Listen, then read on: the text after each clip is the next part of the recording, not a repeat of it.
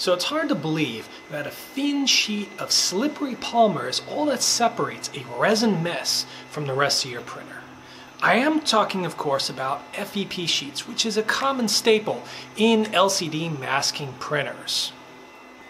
In this video, I'm going to tell you everything you ever wanted to know about FEP sheets but was afraid to ask. My name's Yasu. I run a little 3D print prop shop called Hero Creations, where I make replica props, costumes from your favorite movies, television shows, and video games. Let's get into it.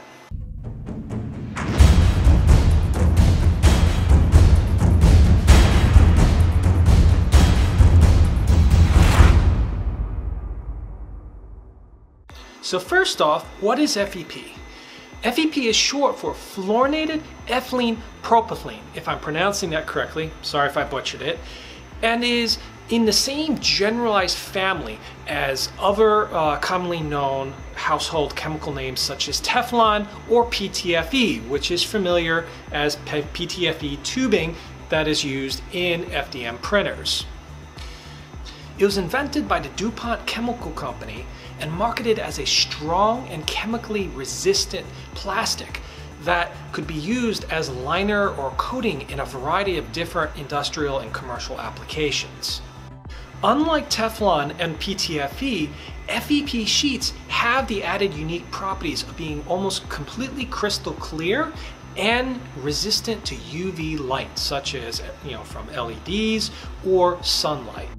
With properties like these, it makes perfect sense as to why FEP sheets are so commonly used in the resin printing space right now.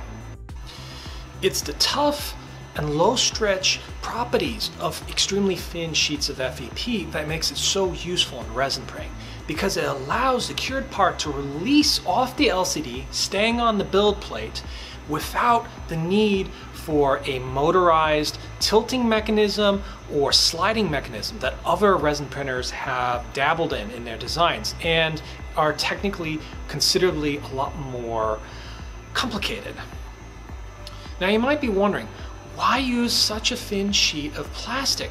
Why not use a thicker piece of FEP film to lower the risk of a puncture or a catastrophic leak all over your LCD? Now, while that is true, that you can reduce the risk of leaks and other issues by using thicker FEP sheets, the thicker the FEP sheet, the lower the UV transmission rate. That is the ability for the UV to get through the plastic, thus creating a refraction and ultimately lowering the overall resolution of your prints on the XY axis. So it's almost like using a lower resolution screen, which depending on your application, like if you're doing low detail, smooth objects that don't need a lot of XY detail, it's a valid trade-off. But if you're working in jewelry or tabletop miniature applications, where those are your prints where you need very fine details that you want to capture, fabric or hairs, or very just intricate lattices, then you definitely want to get every bit of detail possible. Thus, a thicker FEP sheet that will refract light more and create a blurry shape in each mask is a less attractive option. So that's one of those things that is up to you to figure out what are you comfortable with in terms of risk of leaks versus how much detail are you willing to sacrifice. That being said, even with a thin 100 or 120 micron FEP liner, you can take a few different steps to greatly reduce the risk of a catastrophic puncture and leak. These are tips I figured out from my own experiences. The first thing you will want to do after every single print, regardless of success or fail, is filter your resin. Because after every print, there's always a chance that your vat has been contaminated with little bits of partially cured resins that, if left in the vat, can be pressed into the FEP film, potentially piercing the FEP as well as damaging the LCD screen if it's a large enough piece. In my experience with my own prints, as well as helping troubleshoot other people's resin printing issues, this is usually the most common way that FEP sheets get pierced and leak. And remember, this is in general a good practice for also preserving the life of your LCD screens, because if there's enough pressure placed on the LCD screen, it will cause the one of the layers known as the lower polarizer on the screen to delaminate, that is peel partially off of the rest of the screen, preventing the LCD from working properly, which translates into a black spot on your screen, also known by many as a dead pixel. Now, alternately, after every print, you'll definitely want to also inspect your build plate. Make sure there's no rough spots or burrs where you might have been super rough in taking a print off the plate. And mind you, if you did have a burr, just simply sand it down with a fine grit of sandpaper and make a note to yourself to never be that rough with your build plate. And then after that, you'll want to re-level your plate, because when you've handled your plate that much, the bed level can change slightly, which can affect and potentially damage your FEP sheet if it's too close, or have adhesion issues if it's too far away. So it doesn't hurt, again, to just re-level your plate after every single print as a normal maintenance practice.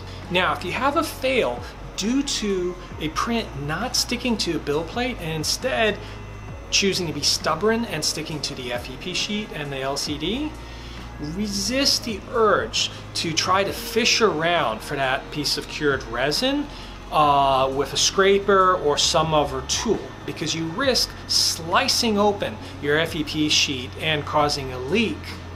Instead, glove up and use your fingers to kind of work around the edges of that cured part and peel it up.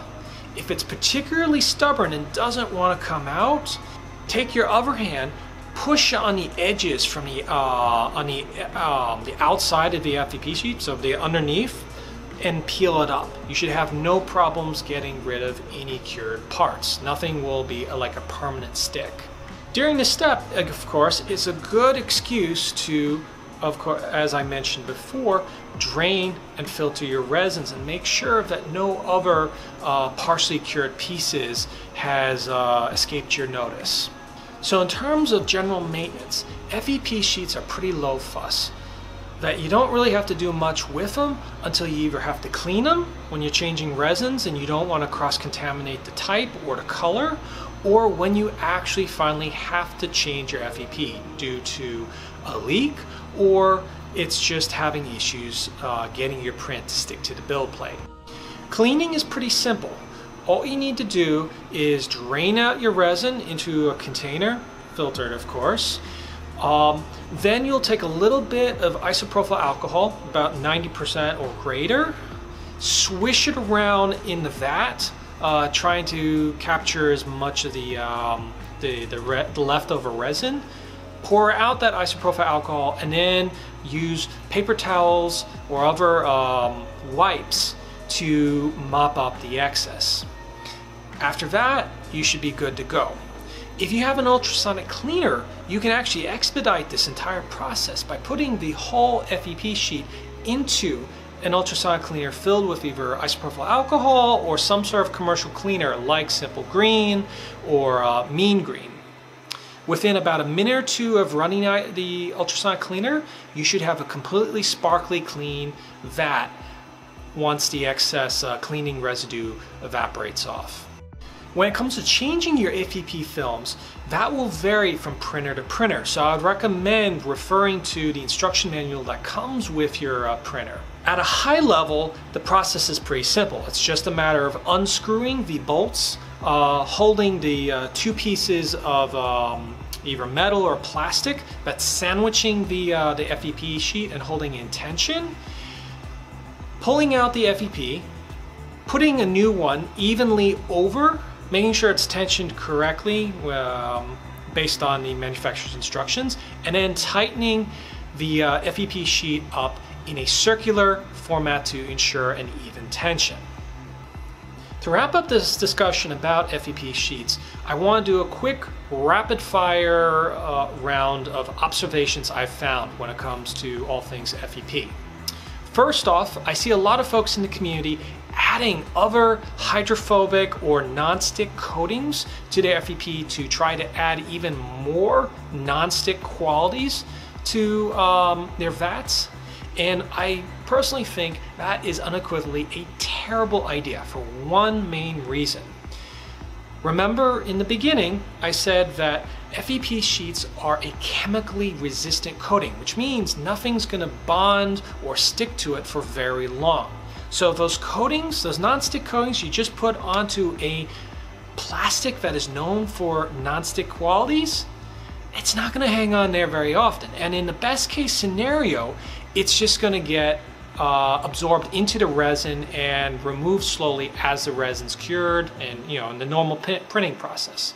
Worst case scenario, that non-stick coating is going to get stuck to the next thing it can actually stick to, the build plate, which is something you absolutely do not want to have a non-stick property on. So in general, I think adding something like Rain-X or waxes is a terrible idea. Additionally, sometimes some of those coatings are not completely clear when it comes to allowing UV light through and might actually act as a UV blocker. So you definitely don't want to mess with that because, again, that's going to affect your ability to print things. When it comes to storing extra vats that are not actively used in your printer, make sure they're kept in a dark place where light can't reflect from underneath, obviously, and make sure the surface that you have the FEP, the vat sitting on, is smooth. Early on in my resin printing days, I made the mistake of leaving my vats on a rough, unsanded plywood table and got a splinter for the FEP sheet for my trouble. You can imagine that was quite the mess, and I made sure to never make that mistake ever again.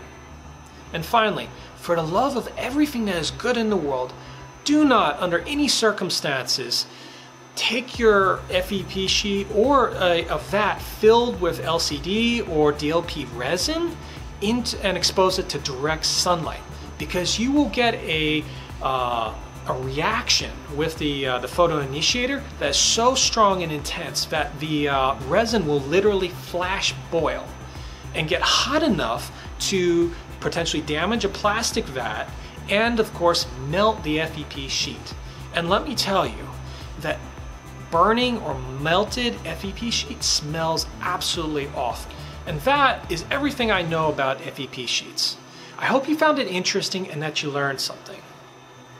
Feel free to comment down below if you have any more questions about FEP sheets or anything I might have brought up in this video, as well as sharing any tips and things that you found useful in your resin printing in regards to FEP sheets and vats. Thank you so much for watching. If you found this video interesting, it would really help spread the word of this video by hitting that like button and sharing it, as well as doing a subscribe if you want to see more resin related content. If you didn't like this video, feel free to double tap that thumbs down button to emphasize the point. Anyways, that's it for today. I'm going to see you in the next video, and happy printing.